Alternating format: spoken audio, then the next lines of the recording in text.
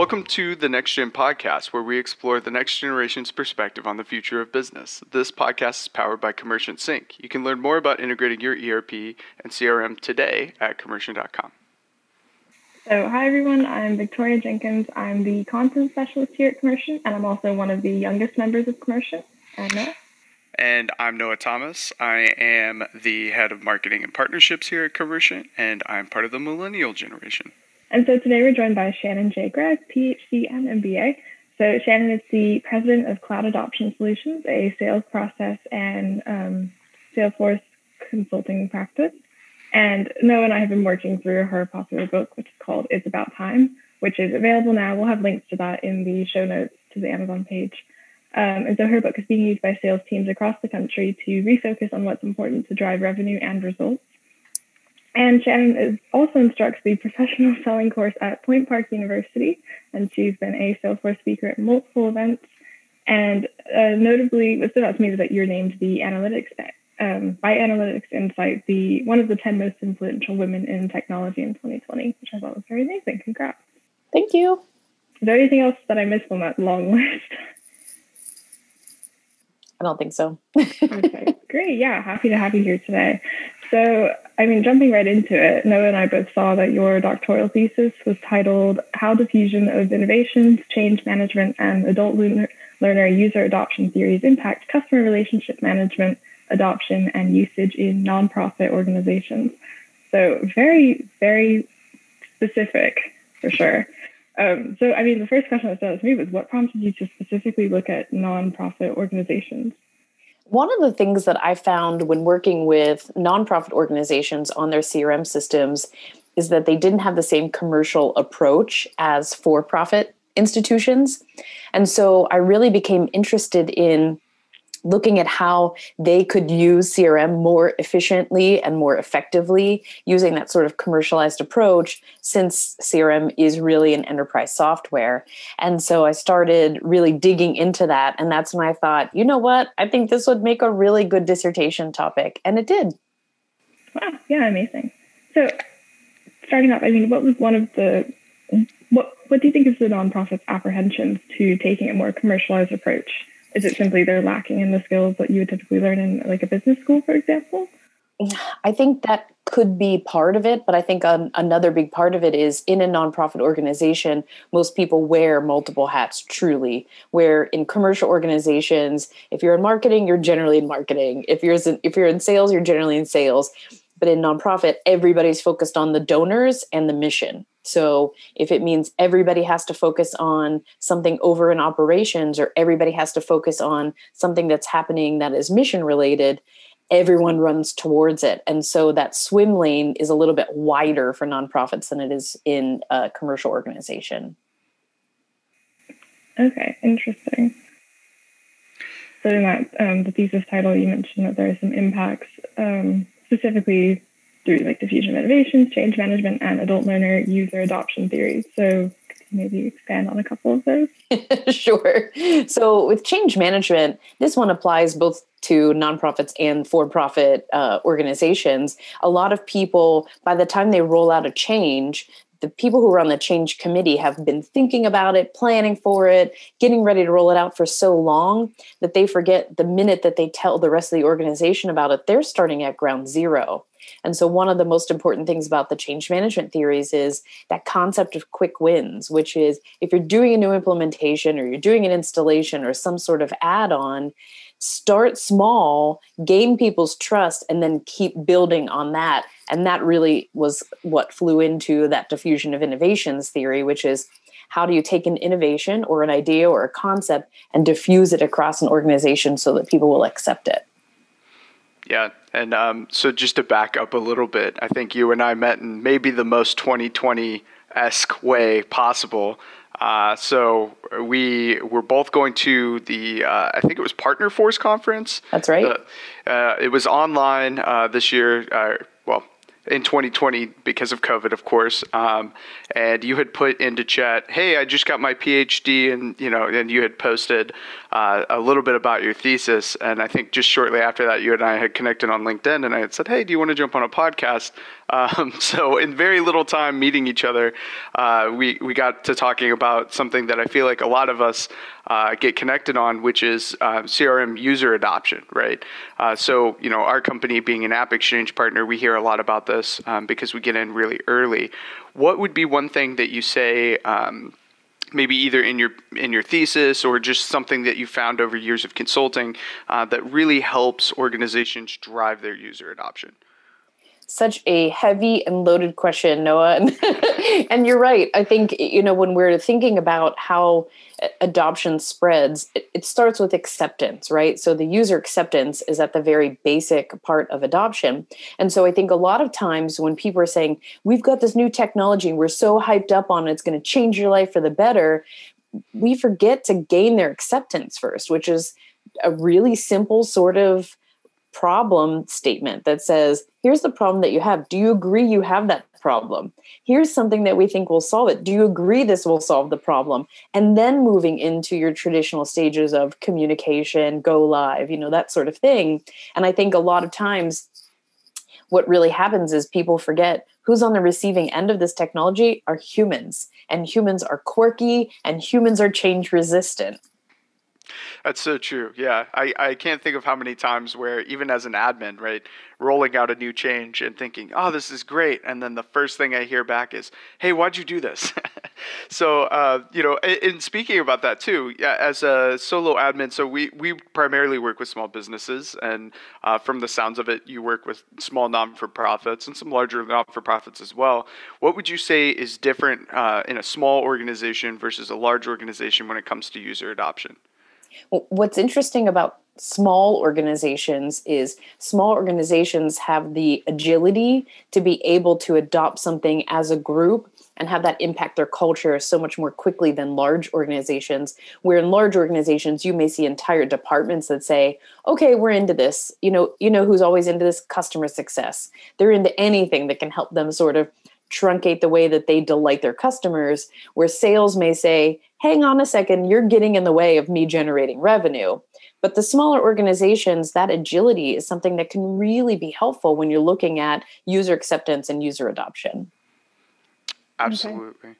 Yeah. And sorry, I'll let you go, yeah. Victoria. You're good.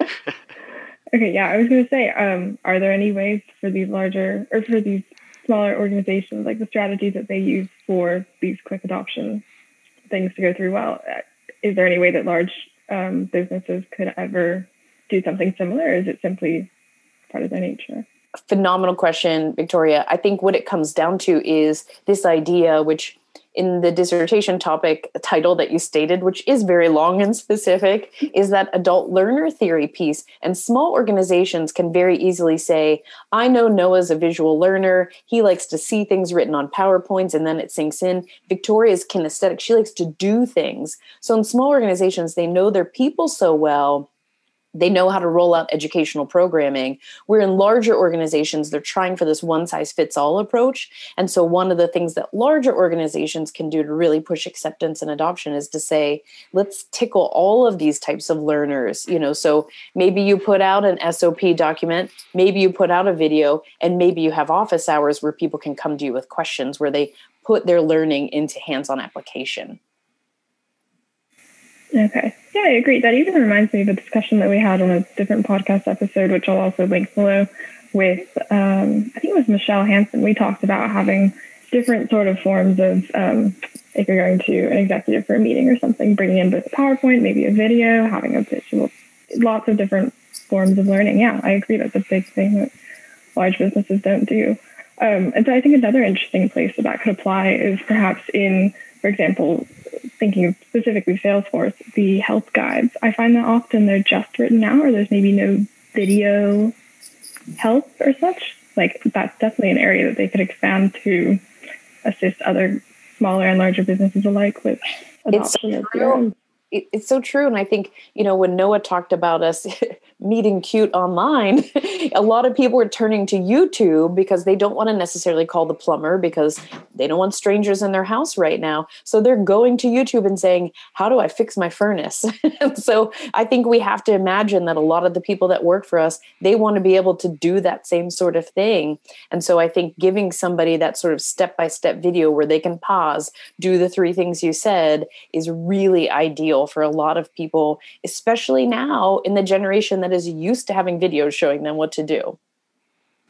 Yeah, definitely. That's the one thing that I notice a lot with successful consulting projects. They all center around video content. It's definitely a key thread there, and capitalizing on times changing and user adoption. I think the book that you wrote, It's About Time, which again we'll link below in the description, is also dedicated to project management and productivity, which I think ties in perfectly with user adoption. In the COVID era, how do you feel software and working from home, evolving expectations and employees changing their views that you might have written in the book? Do you think it rings more true now than ever? Do you think that the times have kind of adjusted those things? I'd love to hear your thoughts on that. That is amazing question, Noah. And I think one of the things that this new sort of work from home era is going to rely on, even more importantly, is the chapter that we wrote about flexing your no muscle. And so I think now that we no longer have work-life balance, that's a lie.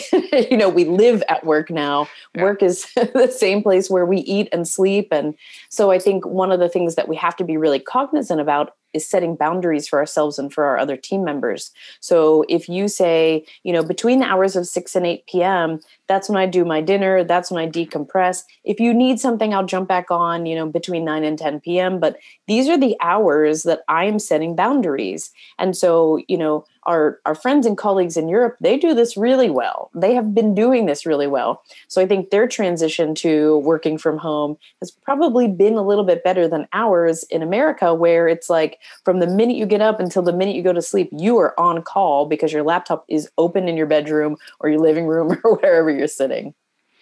Yeah, definitely. The workaholic American culture rings true now more than ever, right? So and we talk about that a lot when we onboard employees. One of the things that Commercient does is we have employees in about 30 different countries. So we talk a lot about when it's time to clock out, right? Because you don't think when you get to a corporate job, oh, hey, there's an end point. It's more like, oh, I'm getting paid a salary. I need to show up. I need to get this job done. How do you kind of weigh that with productivity for those that maybe aren't used to that work-life balance? There have been commercial studies done, and I believe probably in the next 3 years, we'll see some academic studies done on productivity during the pandemic. But right now, these sort of early returns coming out of the commercial studies are showing productivity jumped during the pandemic. People aren't spending time doing their commute on trains or in cars, so they're willing to give that commute time back to their company. I think people are now finding that they have to say, how do I compartmentalize my day? When do I do my laundry? When do I do my grocery shopping? And so I think productivity has really gained with people working from home. And so I don't think, productivity has struggled at all during the pandemic, which has been a really interesting byproduct. Yeah, very strange. I wonder if it's even just a method of trying to, block out what's going on in the world. And, I definitely do it myself. But so what are some ways that companies, even in small businesses, could encourage creating these separations between work and life while at home? I think companies have done a really good job of saying, how do we keep our team connected? So you see a lot of these virtual happy hours or virtual escape rooms where they're saying, we need some time to decompress and do that sort of, water cooler talk that you would have done in the office setting. But I think one of the things that companies can do a better job at is saying from the top down, you're allowed to take PTO days, even if you don't go anywhere, right? You might still be reluctant to jump on a plane, but take the time off, take a mental health break, go walk around, please eat your dinner. Don't respond to me. And a lot of that really comes from the tone and tenor that's set from the top, doesn't it? Yeah, absolutely. Mental health days are so important, and especially in this time, just getting outside and just walking outside, just taking that break. I was also curious to ask you the question I think has probably been tirelessly fought out on Twitter at this point, but what's your opinion of productivity and going back to the office at some point in a post-COVID world? Do you think that maybe this is the time where work's finally changed to a point where there's going to be split, home office days? Is it independent per company? What's kind of your view on that? I live right on the commuter train. The commuter train is my backyard. Mm-hmm. And so I've been watching people at the station just start to gradually increase. So week over week, there are more people that are definitely going downtown. And I think there are a lot of people that need that break. They want to go into the office. They want to have that sort of camaraderie that comes from being in a space together and standing in front of a whiteboard. But I do think there is this really positive gain where we've been able to reattract people to the workforce who maybe would have been, caretakers who had to stay home with a child or an elderly person who now can say, hey, guess what? I can sort of manage these two things at once. So there's this whole new workforce we can capitalize on by being a little bit more flexible about when and where people need to come into the office. So I think this new sort of hybrid, or as universities call it, high flex life, is going to give us the best of everything. And I'm truly looking forward to us embracing that. Yeah, it's almost like the freelance marketplace has finally come full circle, Right. Yeah, absolutely. I'm going to let Victoria take the next question. Yeah. Been talking too long. No, it's okay. So moving on. So one interesting thing that stands out to me that I mentioned before is Salesforce's learning system. So of course there's Trailhead and they have extensive help resources. Again, I honestly have never found them super useful, not typically would go to YouTube. So although these are all in place to assist new users in learning how to use their CRM, specifically Salesforce system, there's still a market for products such as yours, cloud adoption solutions, that also teach people how to use their CRM. So I would say, first of all, how do these products initially set themselves apart from Salesforce's own learning products? Yeah, one of the things that the organizations that we work with, which are a lot of sort of small and mid-market size companies, is when they look at Trailhead, they feel that it's very admin focused, right? So when a playground pops up, a lot of the people that we're dealing with are frightened by that. They don't want to get inside of there. They don't want to know that. They want to say, how do I manage my sales or my development team? How do I use Salesforce, to have my Monday morning sort of review meetings to say, what's going on? What did you do last week? What are we going to do this week? And so I think that business user is addressed in Trailhead, but a lot of the people who are a little bit newer to Salesforce or who are newer to their positions, they don't know how to exploit Trailhead to teach them what they need to know. So some of it is just holding hands and guiding them through Trailhead and saying, here are some modules you should take that will be really helpful. And then I think the other side of it, Victoria, is that art of the possible. How do you let them know what's even possible in Salesforce? So you may have, newer sales managers or people who are new to Salesforce who don't know that you can do approval automation, by the way, or you don't know that they can set up list views. There are some things that are like pretty common to people who are very experienced in Salesforce, but these smaller, newer organizations just don't know it. So they don't even know where to start in Trailhead. So a lot of what we do is say, we're going to give you a tour. We're going to show you how to do the things, in a sort of one-on-one delivery so that you know how to find these things. It's that whole concept of teaching a man to fish. So, if you're not very technologically advanced, and if you're not from the technology generation, because for the first time, we've got 4 generations in the workforce all at once. So if you're older and you used to run your sales team on Post-it notes that you had spread across your office, here's how you can use that same sort of concept in Salesforce. Yeah, that's a great question. And going back to, not wanting to call the plumber to invite them into your house, when is it time to call a Salesforce expert like yourself? Like when do you see that moment where you go, pull the help lever, call me? And where do you typically see that in a small and medium-sized business? I think a lot of times if it's something that company is going to do one time, If it's something they're only going to do once, and for them to do that, they'll have to spend 20 hours on YouTube and Trailhead trying to figure out a one-time thing. That's a great time to call a consultant, right? If it's something that you're going to do over and over and over again, if it's opportunity creation, you better figure that out because you're going to do that a lot.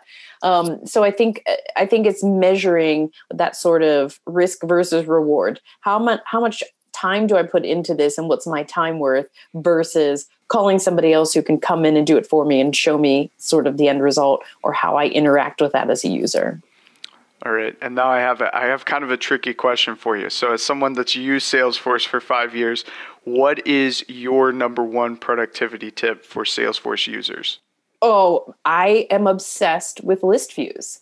And I think when I meet people and they don't use list views, I'm like, it's time to come to Jesus. We have to talk about list views.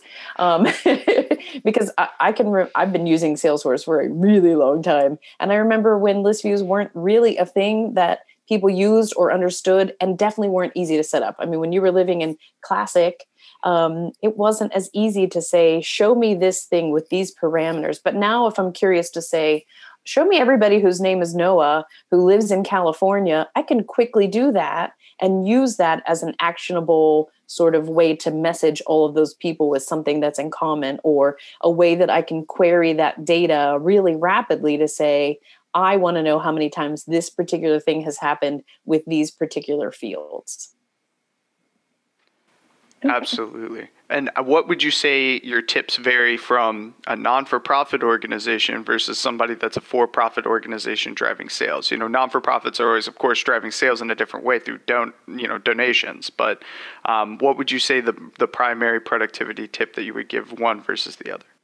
So I think for everybody, I would give the same tip, which is look for ways to increase your automation. Yep. Because you can increase output and you can increase productivity by reducing the number of things people do over and over and over again. There's no value in Victoria copying and pasting something all of the time from a document into an email. You can set up an automation for that. There's no sense in Noah saying, oh, now I have to set up a follow-up task once I have moved an opportunity into this stage. You can set up an automation for that. And so for all of these organizations, I say, look for ways to automate the things that you do repetitively. Okay. One thing that kind of stands out to me in this overall discussion is just the immense list of options and things that you can do with Salesforce. And that is both a great thing, but I wonder if it also leads to perhaps like an eventual downfall of Salesforce, in which companies just decide maybe it's just too complicated. Like, does the need for even companies such as Cloud Adoption Solutions and these people to set out and teach you Salesforce show that it's just too complex for the average user to use? Here, Victoria, is the sort of crux of what inspired my research, where you've got loads of small nonprofits who look at Salesforce and say, oh, cool, I can get 10 licenses for free. And they get 10 licenses for a very complex product. And so one of the things that I try to encourage these smaller nonprofits to do is do not be seduced by the amount of customization you can do or the videos that you can see. Let's try to keep this implementation or installation or integration, whatever you're trying to do, simple. Keep it simple, because people have a tendency in these organizations to open up Salesforce and say, whoa, I can do all of the things, but you shouldn't do all of the things at once. So starting with that quick wins concept is a good way to keep yourself from feeling so overwhelmed by the capabilities and the flexibilities of the system, and giving yourself permission to say, sure, maybe I'm only using 4% of what the system can do, but that's okay, because this 4% is 100% for my company. Yeah. And then just on a totally unrelated topic note, one of the things that we see a lot of times, especially with small and medium-sized businesses, is power admin leaves, right? And then productivity and user adoption just goes right off a cliff. What would be your recommendation to companies, not necessarily losing admins, but to kind of curb that from happening, right? Yes, this is a huge problem now, especially because we see the ecosystem growing so much that talent is at a premium. And so for me, it always is rooted in executive adoption. So you've got executives who are not the biggest cheerleaders of the product because they're only receiving outputs, right? They're getting the dashboards. Maybe they're getting them emailed to them, so they don't even know their login to Salesforce. And so I would encourage companies, one, if you are that power admin, find your executive sponsor who's going to spread the love, to the other executives to say, this is why Salesforce is a cornerstone of what we're doing in our business process. And I think executives need to look at that power admin and say, what are the 5 things you know about Salesforce that I don't, that I should know right now in terms of capabilities? And so that is, I think, the number one thing that companies should do is not allow their executives to say, I just receive outputs from Salesforce. I don't need to know what goes on inside of that. Yeah, definitely. And we see a lot of organizations that pick up the automation and the change adoption and some of the newer things that Salesforce releases, like Einstein Analytics, which is now Tableau CRM. But like we see the innovators and kind of the leaders in that space being driven by executives, not necessarily by admins, but by executives. So I think that's absolutely, you hit the nail on the head on that one. And then, what would you say besides Trailhead and Googling help articles is the number one kind of help source that users can go to for self-help, to look for help for Salesforce specifically? I think, Noah, we used to look at these live events, right? You would go to your sort of local Salesforce tour, and they would show you something, and you would say, oh, that's amazing. And then you'd be able to ask the person sitting next to you, how do you do that? And so what I would encourage people to do is do exactly what you and I did, which is interact on the chat whenever there is an online event. So Salesforce community events are still happening, and it's great now that they're not geographically bound, because I can attend one in Phoenix, one in Toronto, and I can even go to one in India all in the same week without leaving my home office. So I would say get involved in the community in the way that feels comfortable to you. Attend these virtual community events. Salesforce Twitter is a big thing. There's a lot of people on Twitter in Salesforce who are very happy to help you. And then, of course, I think just sort of finding somebody that their style resonates with you. So if you follow somebody, sign up for their newsletter, right? Because there are so many good ones out there where people are giving tips that are appropriate for you and your role and where you're at in your Salesforce journey right now. Yeah, and I'll add one because I know Shannon won't self-promote, but look for good speakers like Shannon that are speaking about topics that you care about and that you want to look for, right? So I think with those world events, especially looking for good speakers, those things can be like the difference maker. Just hearing somebody say something that resonates with you, and then all of a sudden, oh yeah, I need to go do blank. It might not be anything earth-shattering, but it might totally change the way that user adoption gets driven at your company. So yeah. Okay, and one more question, kind of jumping off of it.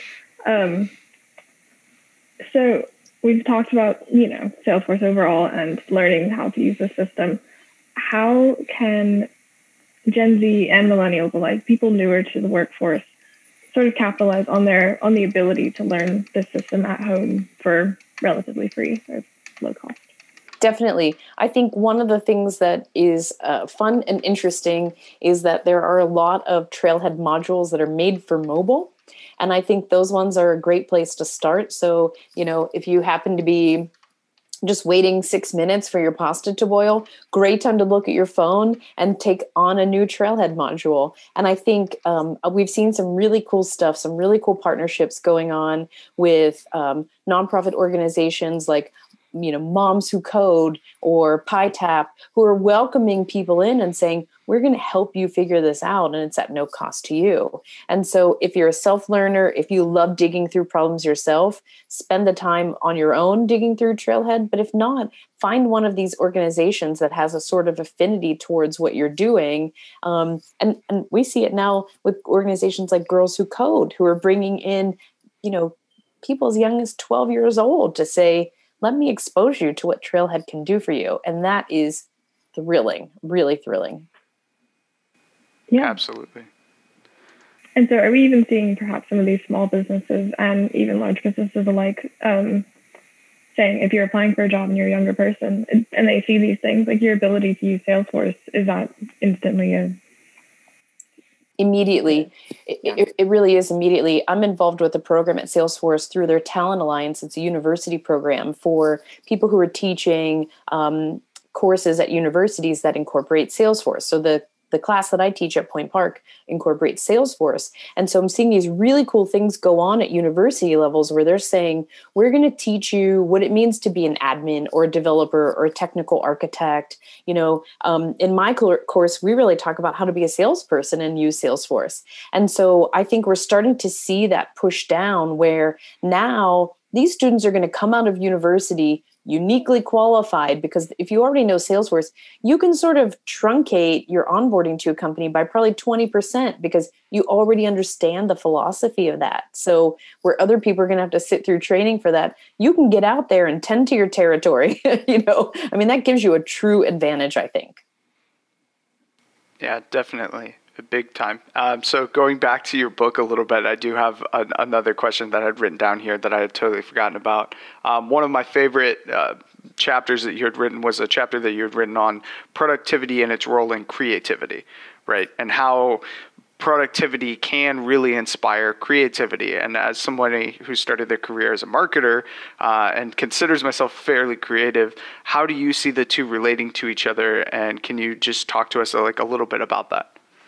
Sure. Well, I think one of the sort of ideas that Google put out, which was a really good one that a lot of technology firms have adopted and many more need to, is that creativity can be scheduled. You can schedule time for creativity. So a lot of people think of creativity as these lightning strike inspirations, like you're in the shower and you have the best idea ever. But if you can schedule yourself time, to say, okay, on Wednesdays between 1 and 3, this is when I read articles. This is when I think deeply. This is when I scratch things on the backs of napkins, and giving yourself that sort of open headspace to, create in a way that is, meditative, but also scheduled.